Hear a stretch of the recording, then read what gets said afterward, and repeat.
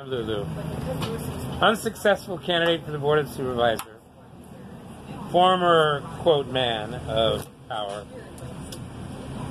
Now abandoned by all of my political and journalistic elite friends. One of them here who you know. You know, Dingman won't look at me. Oh, no? Mm-mm. You know how long I've known him? Since before there were cameras. No! Since hell was a pup, as Grandpa would have said. Well, actually, since Grandpa was a Christian, he would have said when heck was a pup. I saw in one of the briefings that you send out to the general public that he attended your wedding. Oh, you read that thing? I glanced over it. Yeah, 67, yeah. But he doesn't like you anymore because you, the old... I have big tits. Yeah, well... Did he say... I remember you said that he said, what would your mother think, right? He didn't say a fucking word. That was Herbert Gold, that fucking phony. Herbie Gold said, what would your dad think? I said, my dad was going to kill me. He actually had a gun and was actually going to kill me. Well, that happens to the best of us. Yeah, that's true. Like, I bet you could, what's his name? Robert Blake. We discussed Robert Blake a lot, like you and I. I like Robert Blake. I love Robert Blake in that movie. I mean, I thought he was horrible in that stupid detective show, but well, he was immortal and In Cold Blood. He was against it, too. I think he thought he sold out, basically, to do Beretta. Yeah, well, that was about as selly-outy as the selly-outy could be, homie. But In Cold Blood, and then also later on, Lost Highway was good.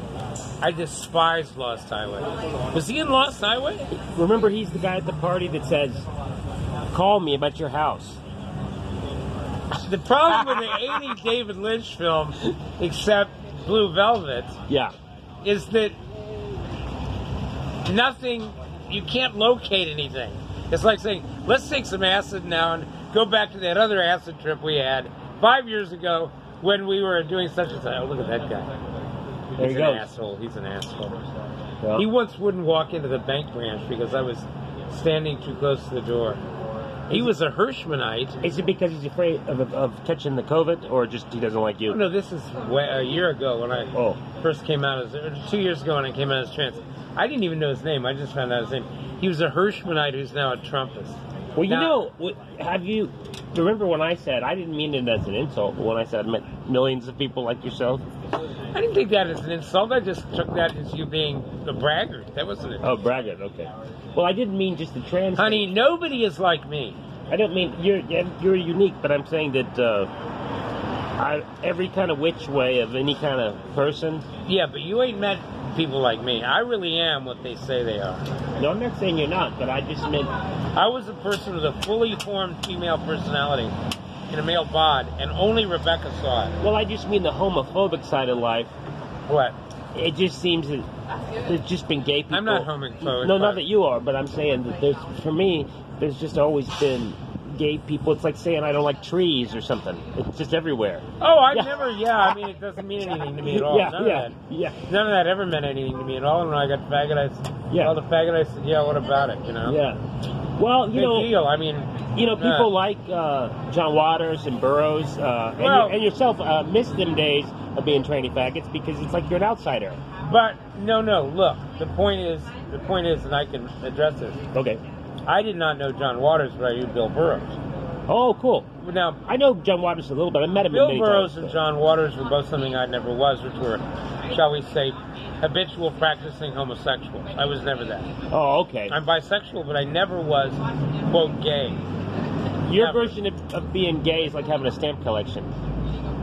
No, that's an infamous line of mine. I once threw at a person who said the person defined themselves by, being gay, and I said, well, I used to collect stamps. There you go. See, meaning, I was onto something. I think you're quoting me. I mean, basically, if you're only going to define yourself by one thing, why not make it your stamp collection?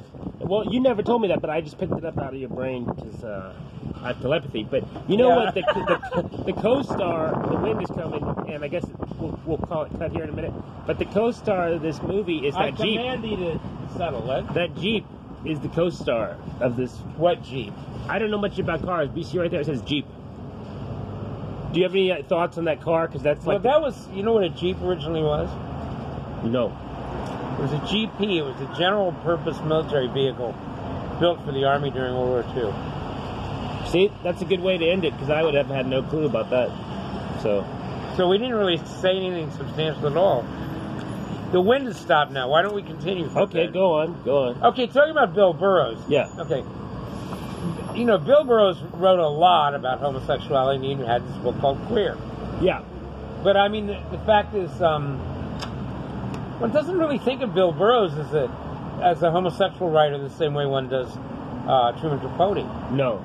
Or James Baldwin, even. The point is that as I get older, you know I'm not a great fan of Ginsberg, but when he said that Bill Burroughs was a satirist like Swift, that was right on the fucking money, man. I go back to Naked Lunch like constantly. I read it once when I was living in North Hollywood. On my 33rd birthday, I went to the North Hollywood Library and got a copy of Naked Lunch and just read it in this on Lancashire and Victory right there. There was a scandal in high school about it. Well, there's a lot of talk of it. It's even now, if you read Naked Lunch, it's pretty out there. It didn't lose. Of course it is. That's the greatness of it, man. It didn't lose its... Look, all of the classics. What are you talking about? Pound's Contos, or Breton's love poetry. Well, or Naked Lunch, or forget that matter, fucking Hamlet. The one thing is, as Pound says, news that stays news. Out there that stays out there. Yeah, it doesn't lose its intensity. But that's the issue. Ectoplasm and teenage boys and bugs. It's the stuff dreams are made of. You know. Clement. Yeah. Well. All right now. The two famous characters. See, that's an act of domestic terrorism, having a cough these days. No. I was accused of that twice, by the way. Well, you know. Third time's the charm. The police was called. No, I have a recurrent cough, as everybody knows. Anyway. Yes. I'm okay with that. I take the Russian roulette approach to life. No, you take what Patchen said. You got to take the sluggy with the frazoo. Well, who wouldn't? Anyway, I mean, the original point we were addressing here is, in fact, you have a situation now where the LG part of LGBTQ is totally part of the establishment now. Right. The B part is unrepresented as it always was.